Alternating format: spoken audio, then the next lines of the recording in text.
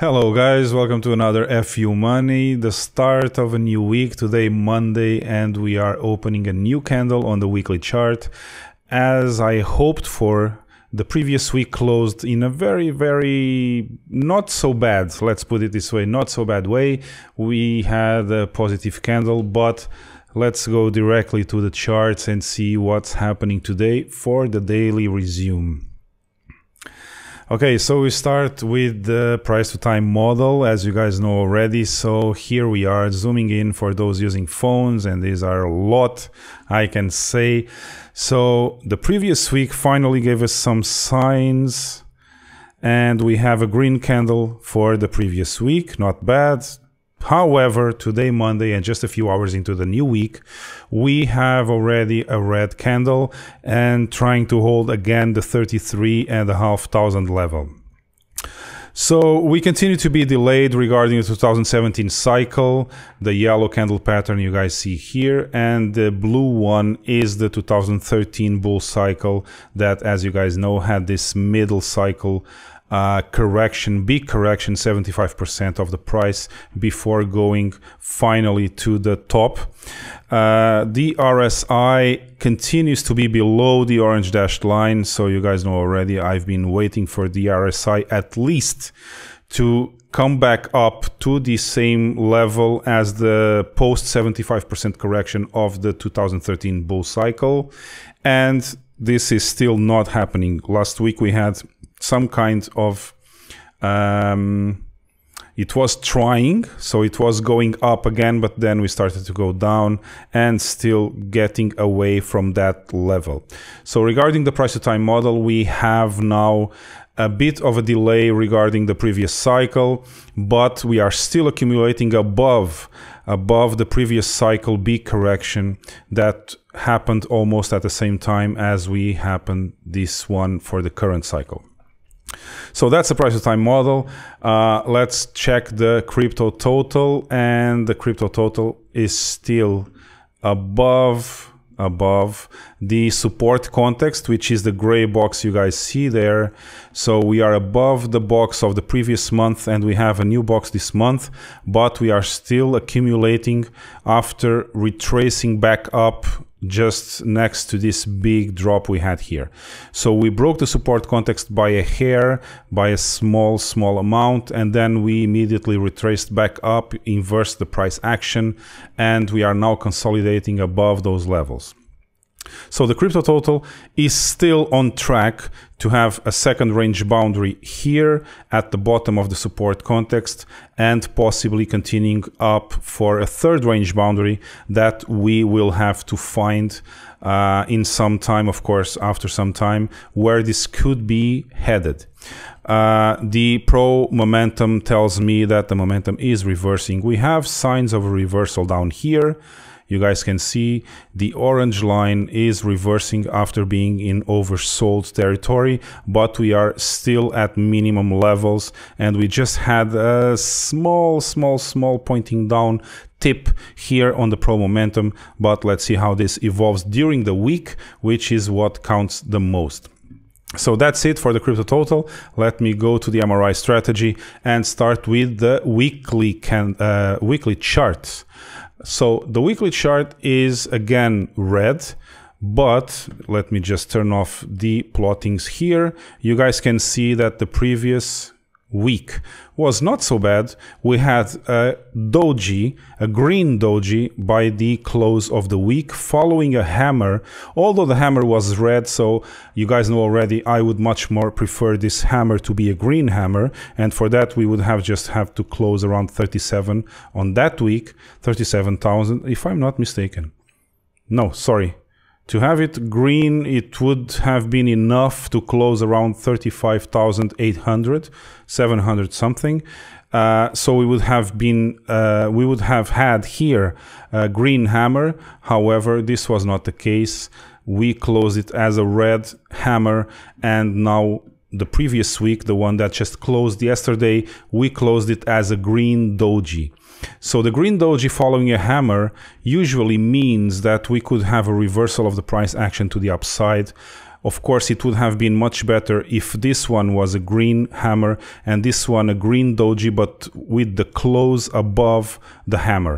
So if this body of this doji was a bit higher, like this, for example, and this one would have been a green hammer, then I'm sure that the indication of price reversal to the upside would have been much more stronger, but it wasn't, and so we are having a new correction again during this week. So let's see if we will find again support on the 50 period SMA, which is the yellow line coming up here, or if we don't need that and we will consider this the new low, the last swing low, as a new bottom, considering only those 2 weeks, and we will continue going up slowly from here, or in some accumulation, more accumulation, just going up and down for some more time. So I would not like to see another test of the 50 SMA, because I tell you guys, the more we test the SMA, the worse it becomes, and the weaker this will become also the support of the SMA. So I would much more prefer to have a reversal of the price action exactly where we are right now than having a new test of this moving average. Okay, so that's it for the weekly chart. The RSI, the volume continues to go down, declining a bit. I've been watching closely the volume on Binance and Coinbase, and I can tell you guys that until yesterday, we were trading more or less on average half the volume that usually these exchanges have as a daily volume trade volume, sorry. So the RSI is going sideways, neutral, completely neutral in this case. The MACD, however, continues to show some signs of recovery, and you guys see that even this week, having this new bar, the bar has a small gap as compared to the previous one, indicating that the body of the bar is smaller, and so indicating also that we are going in the right way. However, the blue line and the orange line continue to show the same gap as before. This has not been decreased by any means, so very, very, very, very slight signs of going towards the bullish case, but still in a bearish case right now. So that's the weekly chart. Let me take a look at the daily, and this was a chart that I was enjoying a bit during the previous week.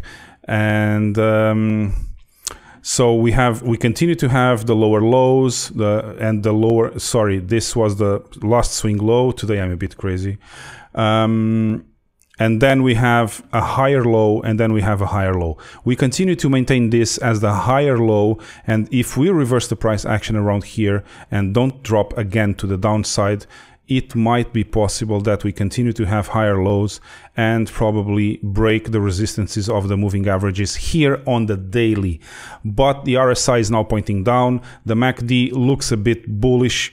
Not bad for the MACD, but the bars are very, very low, and the distance between the blue line and the orange line is very, very short, very small. So I would say that this chart is sitting on the fence, and it would be very easily to become a bearish chart if we continue to drop from the current prices.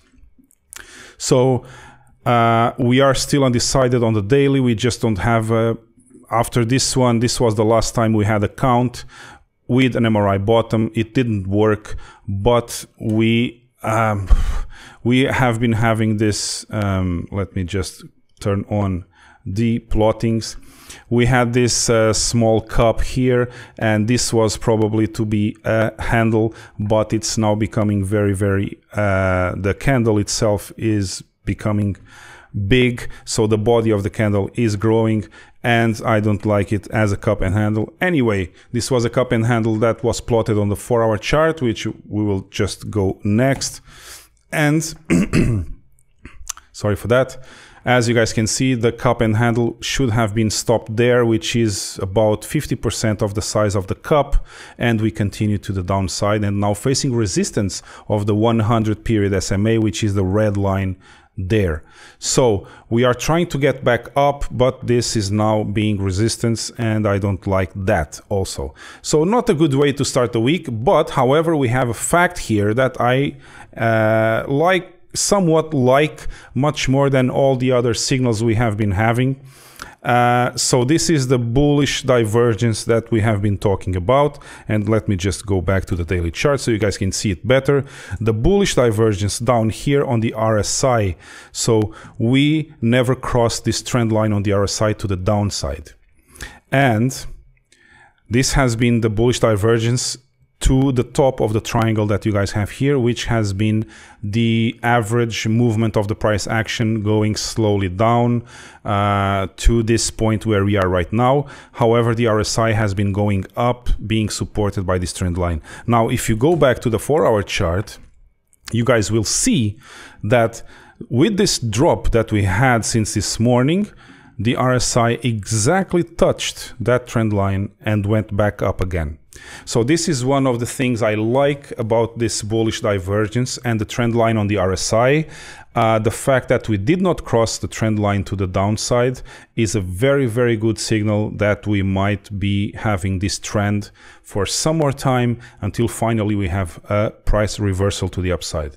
So let's see how this goes, and I hope we break the resistance of these two moving averages soon, as we broke them back here.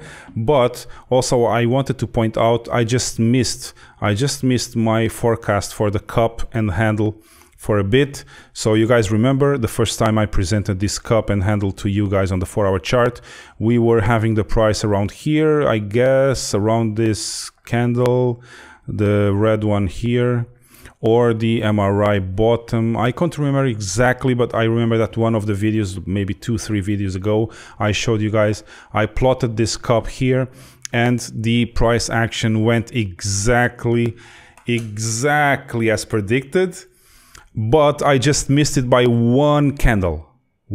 So if I had plotted this around here, we would have been very, very close to the high point of this swing high, and then forming the handle here. However, the handle is now too big, and I missed the cup by one candle. So I have to train this better next time, but at least we had an idea of what was going to happen.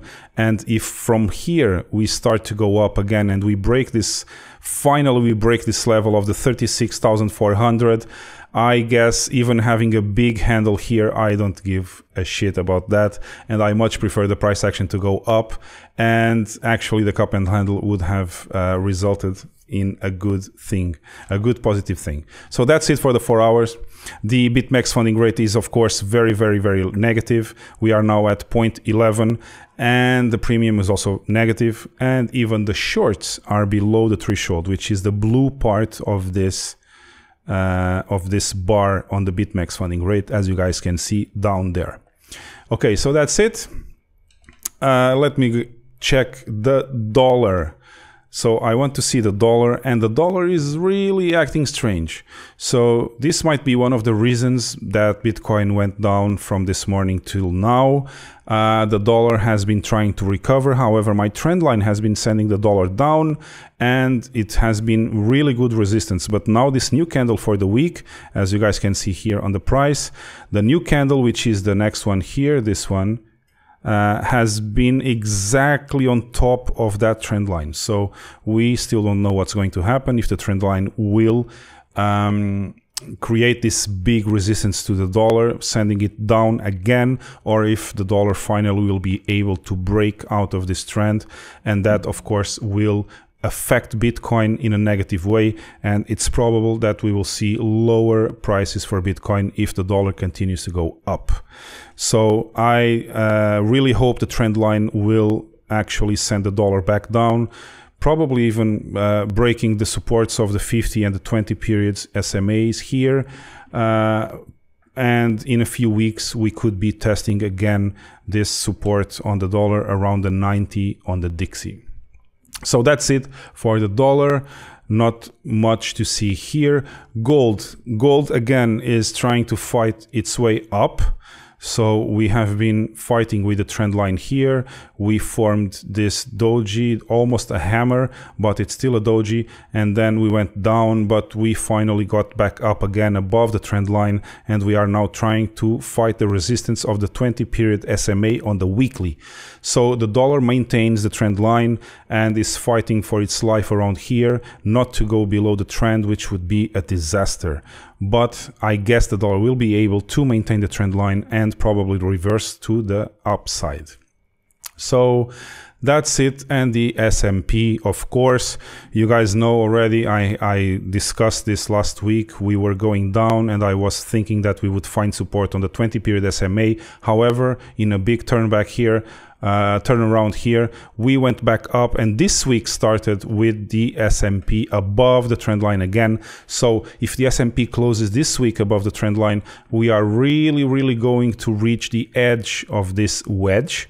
And who knows what might happen, if this would be a complete disaster for the summer or not. And if the S&P cannot hold this trend line here, this will be not good for Bitcoin too. So let's see what happens on the S&P, because they are really correlated in a very direct way. So let's see what happens. But I am already focusing on this new week and following all the charts to see what's happening. And of course, I will tell you guys as soon as something really important happens. So regarding my long-term view of Bitcoin and the Elliott waves count, we are still going for the 5th wave, I hope. And I hope, because we could still find a new low for the 4th wave. But if we don't, if we are able to sustain this level and continue to accumulate, or even reverse the price action to the upside, I believe we are going for a 5th wave. And you guys know that is what counts in Elliott wave count. So let's see what happens there. So that's it for today's video. A very short and concise, focused only on what's happening today. And of course, I didn't want to go without showing you guys the cup and handle that I was trying to find here. I'm glad I came close. However, I just don't like the size of the handle. I would prefer that the handle would stop around the 50-period SMA, the yellow SMA you guys see there, and we could have had a reversal of the price action around here. That would be a perfect cup and handle. However, being a 4-hour chart, it's not so relevant because it has to fight the dailies and the weekly chart, and they are much more relevant for the price action. So I will leave you guys with this idea. Let's see how this evolves. If we can break the resistances here on the 4-hour chart of the 100-period SMA and the 50-period SMA just after that one. I hope so. So let's stop the screen share. If you guys enjoyed this content, of course, don't forget to gently touch the like button, subscribe to the channel, and also touch the bell icon notification, select all if you want to be notified every time I upload a video or I start a live stream. You guys know the drill already. And now I will just leave you guys with the wise words that usually we give everyone at the end of the video. All right, let's roll. Hey, let's be careful out there. That's it, guys. Let's roll and be really careful out there in the markets. I will see you guys tomorrow with another update. Bye-bye.